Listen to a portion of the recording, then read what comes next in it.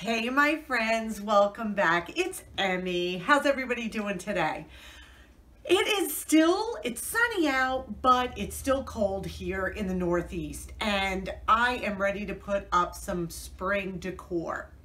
Now I know a lot of people change decor seasonally, and I do the same thing too, but the way I do it to keep it at a minimal expense and still have the house look festive and reflect the season that we're in is by picking one area of my home that I decorate. The only time I really decorate my whole house is Christmas time. Not my whole house, but down here, the living room and kitchen.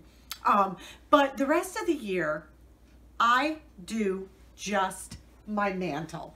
As you can see, it's decorated right now for like Valentine's Day and winter. What I'm going to do now, coming back in, is to switch it up and do a little bit of Easter and a little bit of spring. And I will show you how I do it, how economical it is with these little beauties that I find in thrift stores and even the dollar store. And I keep a changing rotation for each season. And then when you come in my house, you'll see this is like a focal point of our living room. If you're sitting on my couch, my settee, or even at the kitchen table, you can look over. And this is the one focal area. Yours may be an end table. Yours may be kitchen counter, a corner. It may be a mantle like I'm doing. Whatever it is, just pick one area, keep it minimal. Remember, sometimes less is more. And it just brings a little bit of whatever the time of year is inside our homes, and I love the way it makes me feel. So let's take this one down and put the new one up, and I'll show you as we go.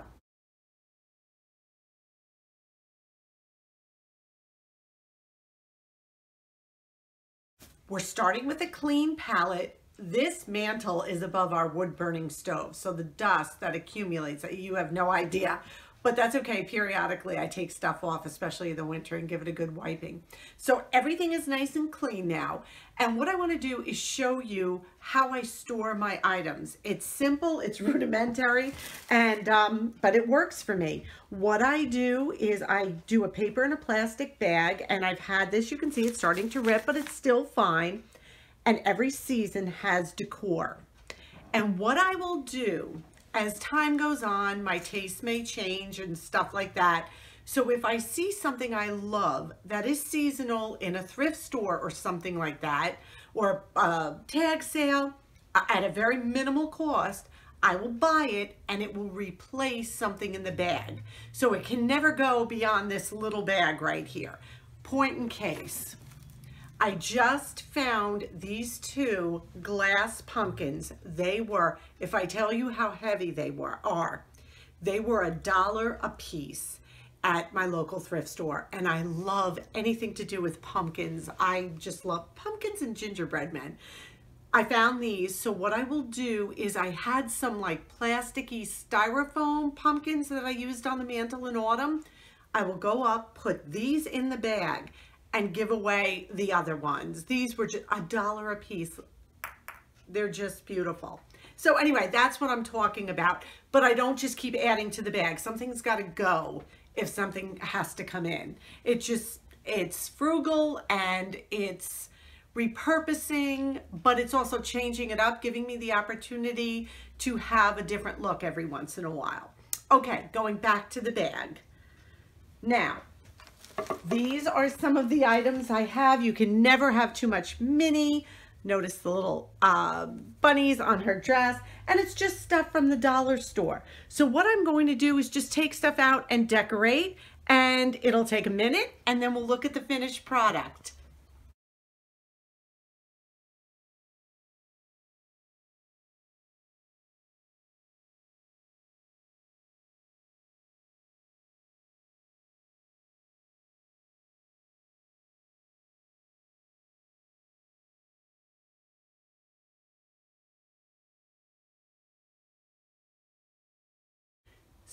Didn't take long, right? In your eyes.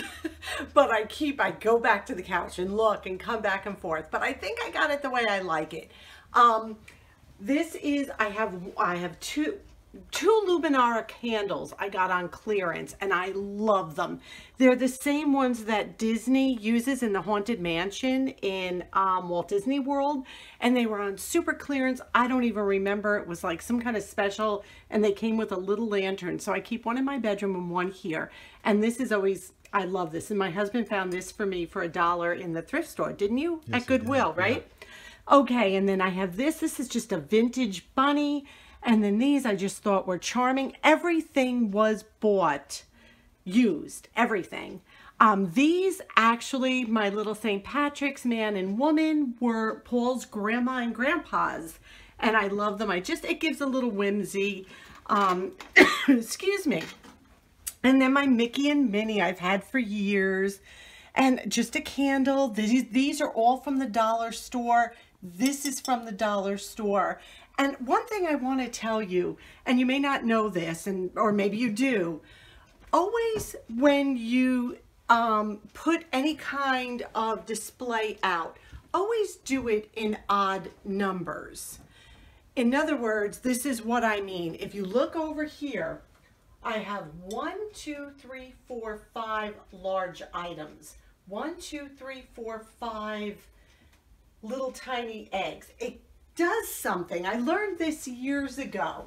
And again here, 1, 2, 3, 4, 5. This is a backdrop, so it really doesn't count. And then 1, 2, 3, 4, 5. When you do displays of odd numbers, it gives symmetry to it for some reason. I'm not sure why, but somebody taught me this years ago, and it really does work. If you put 4 things in a row and look at it, and then you put 5 things in a row, aesthetically, the 5 always looks better for some reason.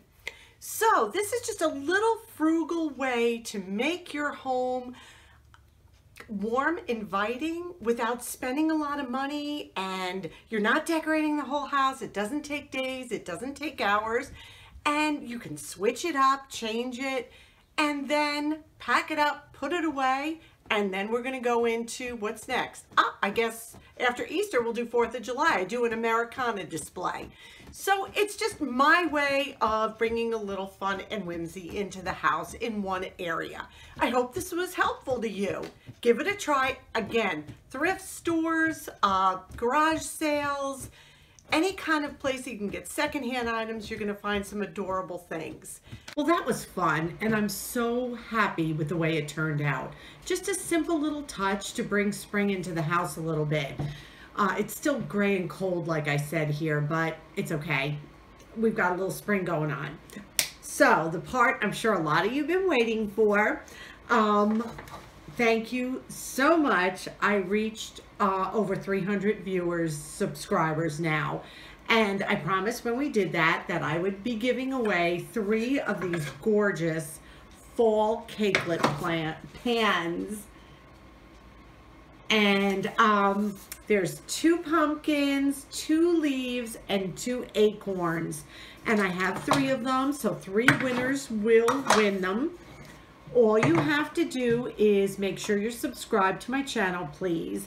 And then what I'm going to ask you to do is leave me a comment. And if you could, please share one of my videos on a social media channel that you may have, whether it be Instagram or Facebook, either one. Just grab one of my favorite videos that you enjoy and link it on your page to share with others, and that would be a total blessing for me. And leave me a comment, and I'll know you want to be entered. If you just want to leave me a comment but you don't want to win one of these beautiful pans, can't understand why you wouldn't, but if you don't, then just leave me a comment and say thank you but not interested, and that's fine. And they will be yours. I'm going to pick the winner. You can leave a comment anytime between now and March 1st, and I will tell you who the winner is on March 2nd. So put your name in, and I hope you win.